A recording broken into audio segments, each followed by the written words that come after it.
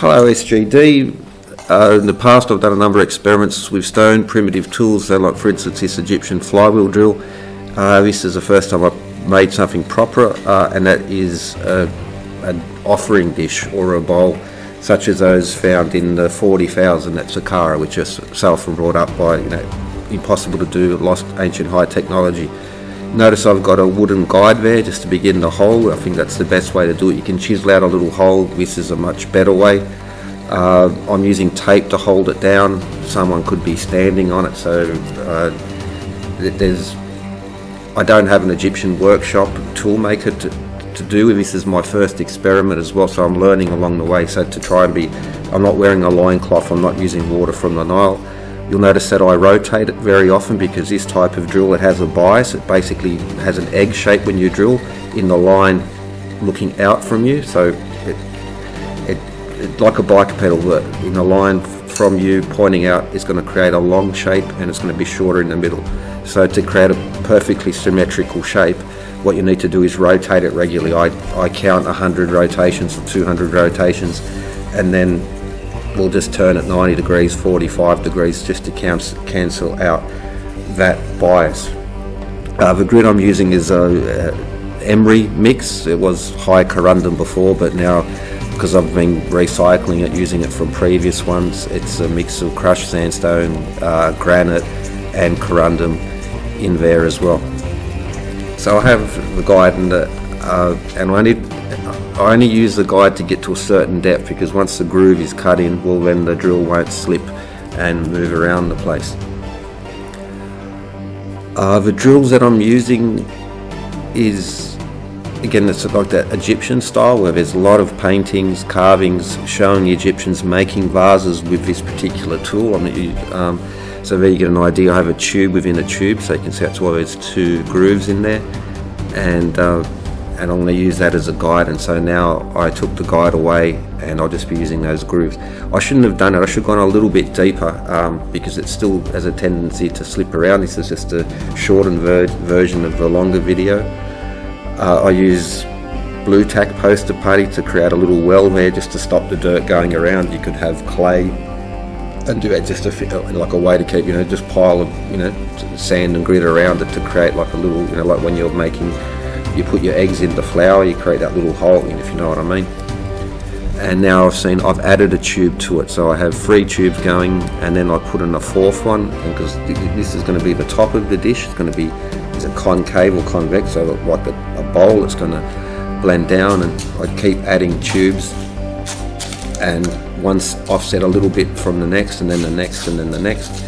Again, I'm throwing these tools together, so I'm using tape to do this, resin, wedges, copper pins. Once you've done this for a while, you'd have your tools on the shelf and you'd know what's going on. And I think that they'd have a workshop environment, couple people on the drills, and for every few people working, they'd have a tool maker and just a general assistant to help them along the way. So now you see it's starting to come together. Got that little eye, eye of Horus there in the middle maybe as well. And you can see on the outside that next level is coming down, so it's cleaned up and dried off a little bit. This one I didn't polish. I would do it differently for the next ones. I would, as I get closer towards the end, I'd go from a coarse grit to a finer and finer grit, so that as I'm drilling I'd also be polishing it as well. Again, just got to rotate it, count how many revolutions you do. You can see more and more tubes being added, and just removing waste material. So this is what it's all about, removing, whether you're carving a statue or a vase or a dish, it's about removing the waste, and what's the best way to do that. So you can see an idea of the tubes within tubes. It lasts quickly, but you can see it's like has a bowl shape to it. The middle one is further out than the outside. You would reverse that to do the other side of the vase. So again, there you can see just getting closer and closer there. You see a lot of those grooves and trenches. I'll remove those later, because as I get the full setup, and you've got the bowl shape there to hold the drill in place, you can actually, the drill wobbles, so there, it will wobble around, and you can not just drilling straight down, you're using it more like a grinder and grinding away at the surface, because as those grooves get widened out, and you can pull the drill, angle it forward, angle it backward, angle it forward, backward, and then as you rotate you just do the same, and that creates that particular shape. Because I have so many drills going at once, well anyway, I'm not going for speed or for maximum RPM.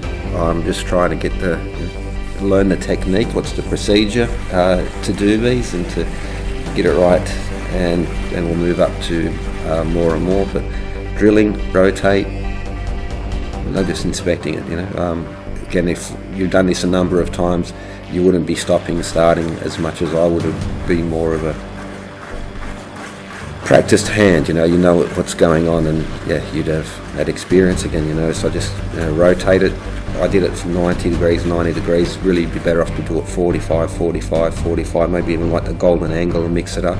There you can really start to see the dish shape starting to emerge. It's dirt, now it's dry, you can see a little bit better, still some ridges in there, but I'm going to start to, the drill is now moving around inside that bowl shape. It's not sticking into those trenches, and so maybe it doesn't show up so well, but I'm moving it backwards and forward, and I'm grinding it. I want the drill to wander. I'm not drilling, I'm grinding. It's wandering around on the inside of that convex, it's a concave shape. I always get those two confused. And I've adjusted the drill slightly so they're a bit more closer together. It gives a bit more of a curved profile. And now you can really start to see the smooth dish shape coming up. I've left that little notch there in the middle. I do grind it away a little bit more, I should, for more decorative purposes. That's again one of these things that are lost, even like how Petrie's, how did they do this? It's quite simple actually, with the tools that the Egyptians showed themselves using. So you can see the dish shape really emerge, that little bump there in the middle. Now I could have gone the opposite way, but now I'm going to start drilling from the opposite side to create the bottom of the dish. And again, it's basically as I cut out the dish, it's just reverse on the other side.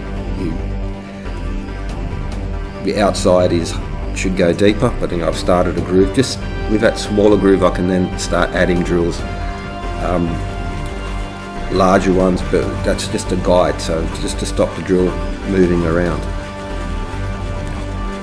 And again, it's just a process of drilling. You can start getting out, starting to exactly the same on the back as on the front.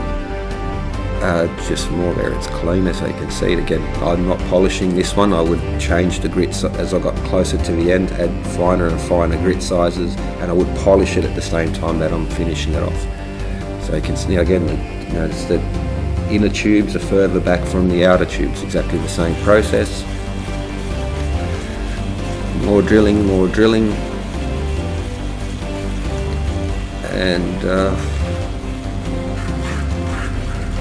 okay, so that's the process, and let's pause. So along the way, I'll show it in the shortened compilation video, but I used the tubes within tubes, and then to get profiles I would fold over these teeth, and so now it goes from cutting a straight tube, and then you can get a flattened or a curved surface just to make it a lot shorter, so you don't have to do a lot of grinding and sanding later. So for instance, this outside tube was an old recycled part, but in there along the way, it's very expensive to get the copper tubing because you have to buy it in big lengths, and so I couldn't get it all in the sizes I wanted, so some of them I made. So that's just a sheet of copper, and take the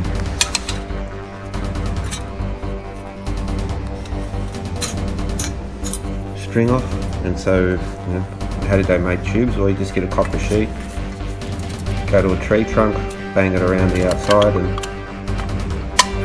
now I was in because I'm not trying to recreate an ancient Egyptian tool shop, because they made ships and jewellery and all sorts of wonderful, beautiful things. So a copper tube is the least of it. So I was using tape along the way, but for those, because I was experimenting, so I would need to adjust the tubes. I didn't know exactly what would be the method. They didn't have tape. but they had resin, they could have used pins, they could have used wedges, bitumen, cordage, fabric. Yeah, and so for them to, you know, make these tubes, and I was, you know, with a limited supply, so in a tool shop where you're producing these vases and dishes constantly, I think you'd have your tools on hand. You know, you'd have a tool maker, you know, for every 5 or 10 workers there'd be a tool maker who just, you know, does the tools for them, have them on the shelf a lot of the time, and so not like, unlike me, constantly testing, remaking, experimenting. So they've done it, it's on the shelf, they can make small adjustments easy enough. And again, the tubing is just, it's just, you know, apart from making a copper sheet, making a copper tube is the easiest thing going around there. So again, I made a weight out of concrete. Well, they make one out of sandstone. There's other versions where they just fill up bags with sand and have them going around. Because I had that other handle and also made this crank handle as well. These are all things that are, well, you know, if they can make ships, they can, you know, make these tools and have them. And again, you'd have, you know, on the shelf. And this is just a hand drill, so you would have had, you could make a simple frame, very simple, basic, other ways to improve the method as well. So that's another point worth bringing up. Okay, by this time my hands were completely, I haven't done work like this for a long time, and so I don't have calluses anymore, and so my hands were completely blistered and in pain and agony. And what I should have noted, because I have such a large diameter tube there, that smaller flywheel handle is great for smaller, but as you get to a larger diameter tube, well, the circle created by that smaller handle is smaller than the tube itself, so you don't have good leverage. And so I'm going to shift to a crank handle with, or I could have the same type of drill, I just would have a bigger branch, wider branch, but I've shifted to a crank handle now. It's the circle, it's wider than it's just so much easier, and it doesn't have, yeah, my hands were in agony, the blisters, it was a blistery mess my hands were, so much. It's moving along, again, the different tubes. Now I'm folding those out, so it's not drilling a hole straight down, it's grinding out at an angle and creating that curve shape. So I think, you know, very simple methods. In the full video I didn't, you know, I would have, that crank handle I just attached dodgy as well. We'll just experiment doing this on the fly to get the process. I'd improve it a lot in speed and efficiency as well, to do it more. Notice those little cracks, that ridge on the outside, I want to remove it. That's between the drill sides, so those chips, I was hoping it would break out even more, but the stone was harder than, well, again, now you can see I'm using that, folding those tubes out, getting the profile going. That crank handle for larger diameter tubes, much better than the normal flywheel type, that smaller handle I was using earlier. If you prefer, this one would just even work great for smaller ones as well. And even notice the angle of the tube as well. I'm trying to grind out at a curve at an angle, and I made a mistake. The outside tube I set too far ahead, and so before I finished removing that ridge that we saw a moment ago, it had actually cut through all the way, and so that was a mistake, and I do fix that up. Not with a tube, I just grind it with a rock. You'll see in a moment. So there's the dish finished. You'll see it in a second. And it comes out of the water, and there's the, just got to clean it up a bit. And well, that's the blank of it done. There was on the outside, you'll see there's a ridge sticking up. I grind that down later just with a bit of diorite, sharp edge, and that's the drill part of it finished. Now those little pin holes, that's a fraction of a millimetre, that's so thin there, it's really surprising. There's the finished. Now those, I was drilling so thin, that's a fraction of a millimetre in some of those parts, very tiny, like the one that Petri references, or it's even thinner. that ridge on the outside. I was a boo-boo, I didn't set the drills properly. I wanted to grind that bit down before I popped it out, but I was able to, no biggie, I was able to fix that. And again, tiny little pin, that's so thin, fraction of a millimetre there. Because I messed up and I didn't have the drilling settings right, this on the edge of this rim here, which I'd wanted to grind down before I cut all the way through. Well, I just set the drill wrong. So I had that piece sticking out, and this is the final step. I've got a piece of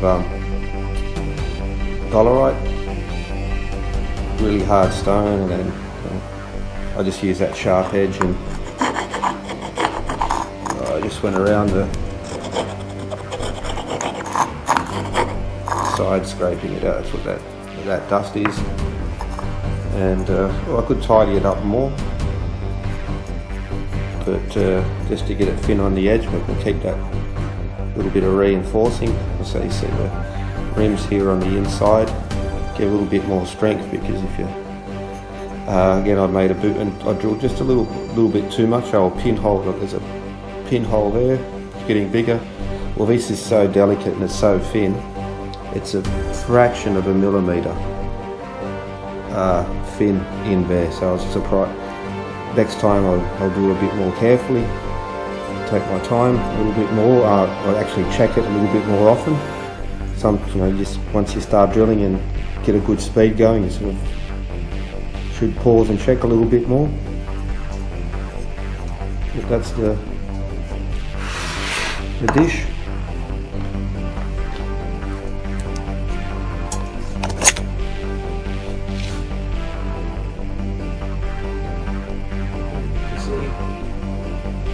Little profile, again, first attempt.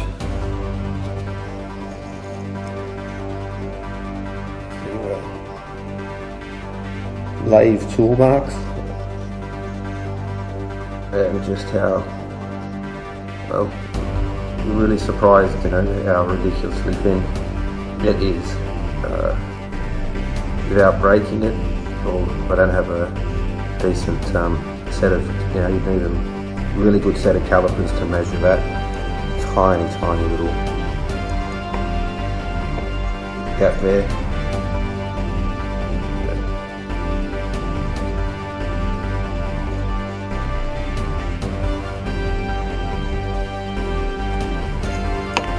Next time as well, so the way I got this nice curve there, well, I was going for it on the other side, but that's when that first pinhole emerged, and so then it was, well, just that's so thin, if I was to put any pressure there, almost for sure break it. And so I couldn't do too much work on the back once that emerged. I just had to do what I could without breaking it. So light as well. Probably if I spent another hour or so going around with the stone, grinding that down to get that thin on the edge, but I'm happy with that for the moment. In the next ones, it's not the success that teaches you, it's the mistakes that you make.